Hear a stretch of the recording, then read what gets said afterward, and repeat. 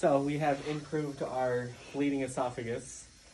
We have inserted a 7.5 ET tube into what would be the stomach, inflated the balloon to seal it off.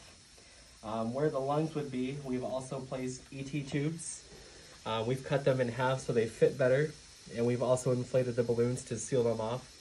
That way it doesn't leak out and the throat can fill up faster.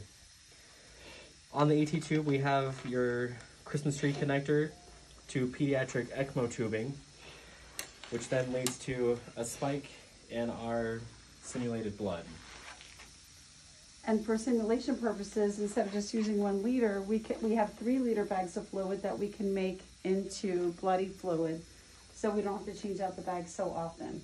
Yeah, and we've used Crayola washable paint so that way it doesn't stain the mannequin or it doesn't stain anyone's clothes. And now we will display. So now we will show how it works. All right, ready? Yep.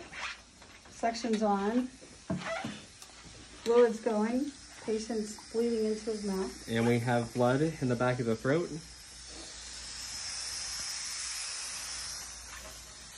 Which we will suction, and then we will show how quickly it pulls back up. So we got most of that out. And it's continuing to fill even despite all the suction. And if that contains in that tonic for back there.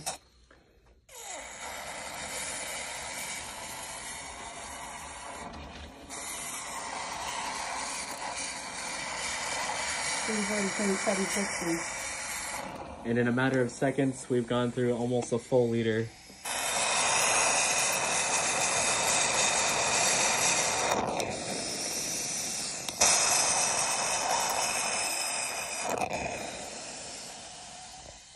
And just about a liter in.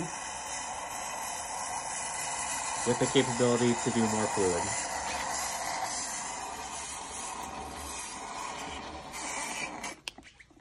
And cut.